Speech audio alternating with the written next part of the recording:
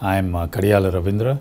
I'm part of the transplant team which performs transplantation of the liver, kidney, pancreas and small intestine in both adults and children at Duke University Hospital.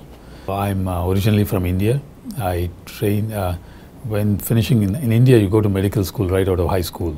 So at the end of high school, I was very good in biology, and that's how I gravitated towards medicine and entered med school at when I was barely 18. In India, the training includes a year of internship where before you decide on your residency. So during the internship, I found that I was very good. I enjoyed doing things with my hands, and so I decided to do surgery as a specialization. The patients we deal with, at least in my area of specialization, are complicated in many ways. They have already been through the medical system for a long period of time. They have a lot of questions and doubts. They have a lot of, some of them even don't trust the system very well because they have not had good information in the past.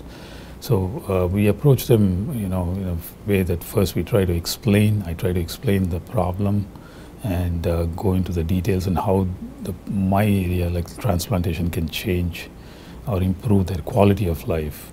I think Duke is not just doing routine care. We really aim, especially I can speak for our team, that we really want to be the best, provide the best care possible, all the latest technologies, latest medications available, and more importantly, I think we work very well as a team.